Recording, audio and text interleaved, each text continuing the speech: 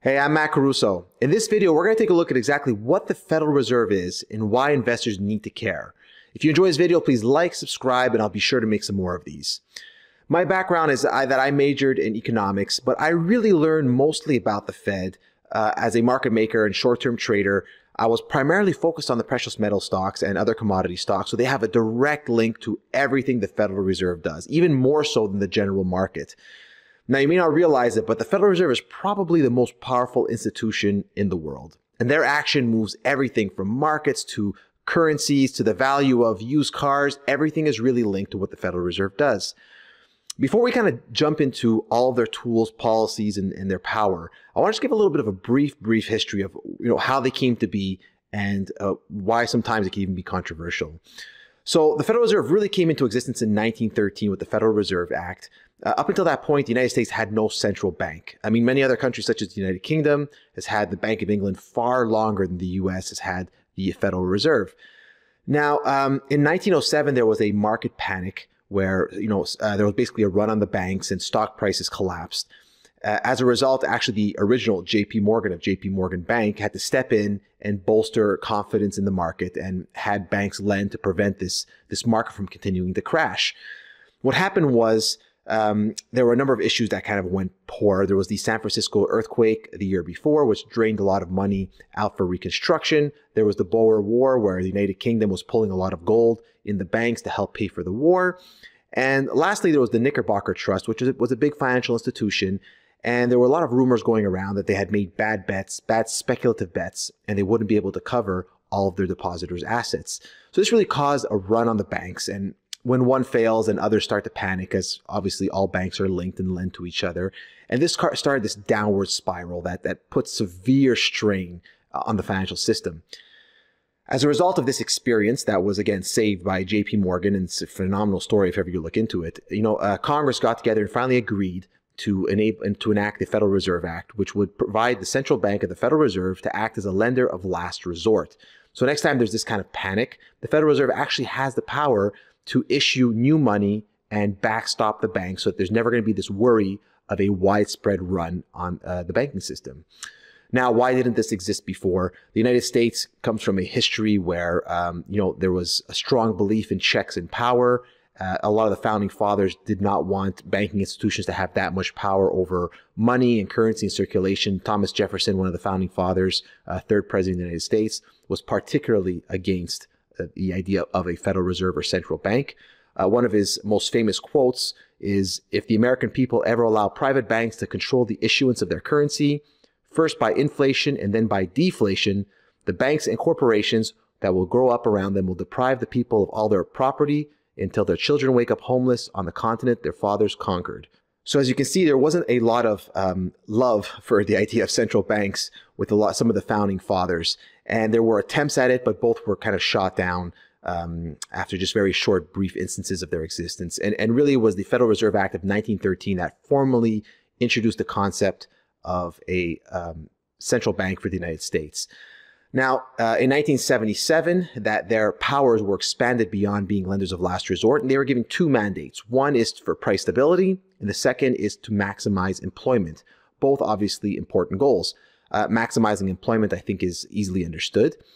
But the idea of price stability essentially means not too much inflation or deflation. So the 1930s was a period of deflation, and that causes a lot of problems as assets fall. It kind of creates this vicious circle where people need to sell their assets to make up for other losses that they have, and you have this downward spiral. So most central banks strive to have, no change in prices, but in reality, they all pretty much stick to this concept of a 2% annual price inflation, which is they consider to be price stability. Importantly, the central bank is not actually part of the government. So they are supposed to act independent. They're not supposed to fall whims to the desires of any one political party or the government in total. And they're not supposed to be there to directly lend money to the government. I mean, that would basically break the confidence that the central bank is, maintaining price stability. If the central bank would just constantly print money to feed government spending, that would cause a lot of inflation as people lose faith in the value of the currency, seeing that it can just be printed. Now, this is what happens in inflationary periods. This is what happened in the 1970s when Richard Nixon broke the gold back currency of the United States dollar and floated it to a fiat currency. So it's now really just backed by faith in the US government. But there are a lot of tools that the central bank has to reach their mandates of price stability and maximizing employment. How they go about doing this is very important because it affects everything from stock prices to home values to the number of people who are employed, to the number of people that are laid off, how many businesses survive or fail. So, I mean, they have the powers that they have to reach their mandates are very, very far reaching. So let's take a look at the key tools that the Federal Reserve can use to reach its dual mandate of price stability and maximum employment. So the first one is maintaining the discount rate and the federal funds rate. This is really the rate that banks will lend to each other or that they will lend to the Federal Reserve or borrow from the Federal Reserve overnight. This is an important rate. You may think the overnight rate is not important, but all other interest rates are basically based off of what this overnight rate is. So for example, if the overnight borrow rate for banks increases from 1% to 3%, well, they're going to be charging their customers more than what it costs them to borrow at. So the prime rate goes up. The prime rate is, pretty much the best rate that they'll charge their best customers. And if you're anything less than the best customer, you're going to be paying a premium to the prime rate. So mortgages or riskier borrowers are going to be paying prime plus a certain percentage. So as you see, whatever the Federal Reserve sets as the federal funds rate or the discount rate actually impacts a lot of interest rate values all across society. This could also impact things such as the finance rate for a new car or your line of credit. So there's just an endless number of interest rates that are affected by the discount federal funds rate. The second important tool by the Federal Reserve is the reserve requirements. So all banks work on a fractional reserve system. By that, what it means is if you put $100 in the bank can actually turn around and lend more than $100. So they don't actually hold all of your cash as an asset. I think most people are aware of this at this point. But the amount of cash that they have to maintain on hand in case you ask for your money back is set by the Federal Reserve. Now, everyone tends to think that money and credit are the same thing. They spend the same, whether you use your credit card or whether someone lends you $100. I mean, if you go to the store, it'll work the same to purchase something. But the cash that you use is actual money issued by the Federal Reserve, and whatever you use on your credit card or borrow from a friend is actually credit. It needs to be paid back. So this credit is directly linked to what reserve requirements are set at the banks. The lower the amount of reserves that banks need to hold, the more they can lend, the more they can take from that $100 you deposit and lend out to other people. And so this is very powerful. So the controlling of the reserve requirement basically has a major impact on how much credit exists in the economy. Now, this may not sound like a big deal, but there's actually much more credit in the economy, and that's used for buying and selling than there is money. So this increase or decrease in credit will completely change the amount of money that's sloshing around and how much is available for building new homes or buying new cars or purchasing new products or financing new companies. So it's a very, very powerful tool to set reserve requirements. The next tool the Federal Reserve has is forward guidance. So because the Federal Reserve is so powerful, simply saying what they think needs to happen or what they plan to do can actually set in motion a series of events that will bring it to its existence. So if the Federal Reserve is concerned about inflation, simply saying that they plan to act to bring inflation down and that they intend to raise interest rates to get that job done will in fact have investors worry, which will have them sell their assets, which will bring down asset prices, which will somewhat reduce the likelihood of inflation to keep going higher. So just forward guidance is an important tool, even though you wouldn't think so on the surface. But again, their power is so well respected that forward guidance is something they use actually to set market expectations. So the last tool, which is a fairly new tool, which came into existence in 2009 as a result of the financial crisis, is quantitative easing. This is a little bit more controversial of a tool. This is actually the Federal Reserve will buy bonds in the open market by either the US government or mortgage-backed securities. And they do this by actually literally printing new money and going out and buying these bonds. So they do this to basically lower the cost for mortgages, lower the cost of what the federal government needs to borrow at.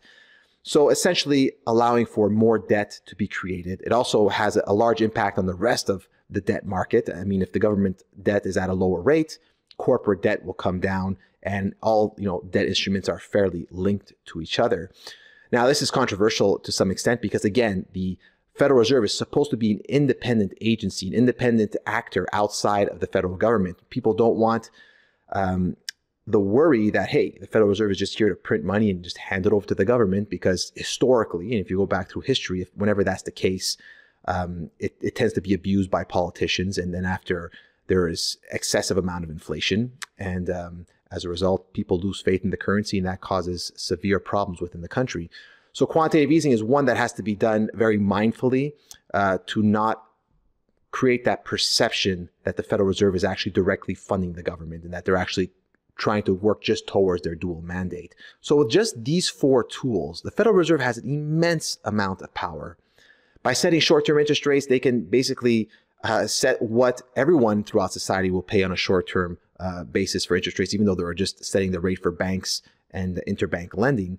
By using quantitative easing, they can increase the money supply by printing money and buying bonds, also affecting the longer-term interest rate throughout society and even what the government will have to borrow at.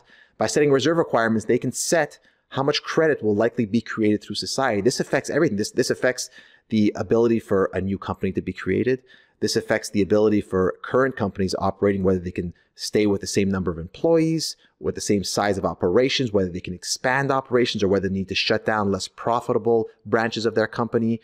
This sets the price for cars, new cars, used cars. It affects the amount of demand and cash available to purchase new products. And it directly affects stocks through the amount of capital available to go to the stock market, as well with a higher opportunity cost if rates go up, what investors are willing to pay for stocks when they can get higher interest rate levels with little to no risk. So the Federal Reserve has an immense amount of power. It affects the financial health of the government, of companies, of citizens, employment levels, the likelihood for a company to survive or fail. And so it's just an incredibly powerful institution. So this is why so few people really understand all of the different elements and the different tools that the Federal Reserve can use in the market, but why it's just so critical that investors understand what the Federal Reserve is thinking, what they're doing, and how it'll impact the economy and the stock market as a whole.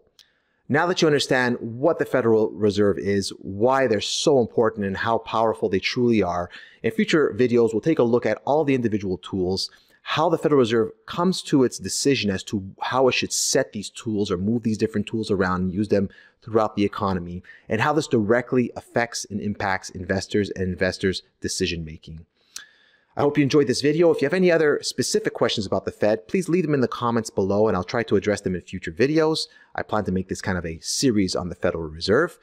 Markets are incredibly complex. If you'd like to learn more about my process and how I interpret markets day to day, you can visit my website at carusoinsights.com. You can follow me on Twitter at trader_mcaruso. And we'll talk again soon about the Federal Reserve and how it impacts stocks. See you then.